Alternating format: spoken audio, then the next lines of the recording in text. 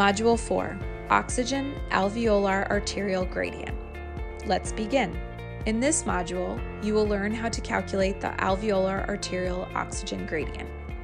This is important in diagnosing the cause of hypoxemia in a neonate and determining how you can correct it. The oxygen alveolar-arterial gradient is also known as the AA gradient. This equation is used to understand whether lungs are effectively transferring oxygen from the atmosphere to the pulmonary circulation.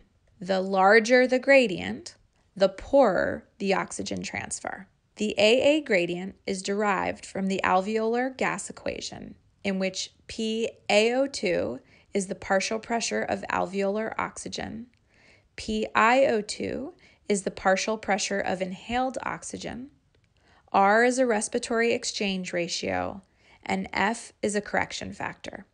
If you are not given the value for R, you can presume that its value is 0.8. The correction factor F is usually negligible and is omitted from the equation in all practical purposes. The PiO2 is obtained from the atmospheric gas pressure, the water vapor pressure, and the FiO2 in decimal form. When calculating the AA gradient, you can assume that at sea level, the atmospheric gas pressure is 760 millimeters of mercury and that water pressure is 47 millimeters of mercury. If you are not at sea level, you should be provided with the atmospheric pressure at the different elevation. If you substitute the equation for PiO2 into the alveolar gas equation, you obtain this equation. If you subtract the partial pressure of arterial oxygen, or PaO2, from either side, you will have the final alveolar-arterial gradient equation. In addition to understanding how the AA gradient is derived, it is important to understand how it can change in certain disease states and its implications.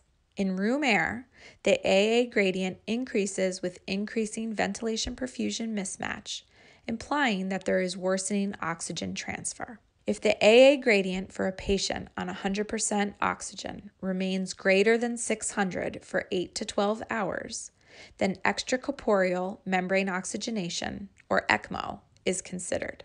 This can be a useful tool to anticipate next steps in an extremely ill infant, particularly for infants in a NICU that does not offer ECMO, as transport of these patients can be challenging. Calling for transport to an ECMO center early, if the AA gradient is rising, is appropriate.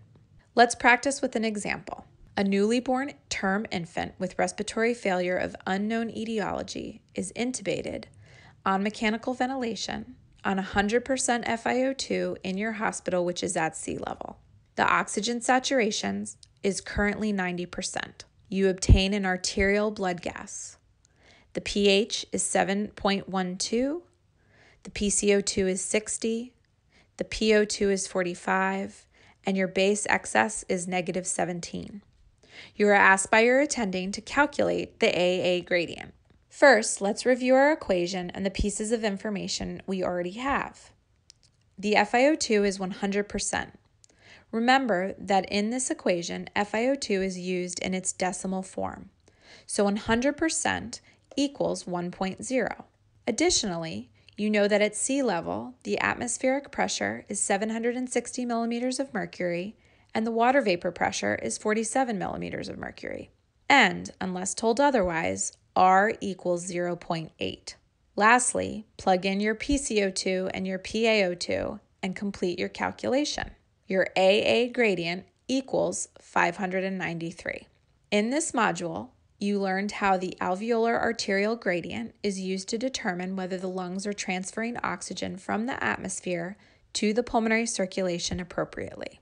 The larger the AA gradient, the worse the oxygen transfer to the pulmonary circulation. Calculating the AA gradient is a useful tool to determine whether a patient requires ECMO.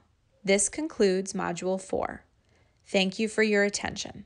We would like to acknowledge the American Academy of Pediatrics, the Organization of Neonatology Training Program Directors, Neo Reviews, and Abbott Nutrition for their support of this educational program. This concludes this module.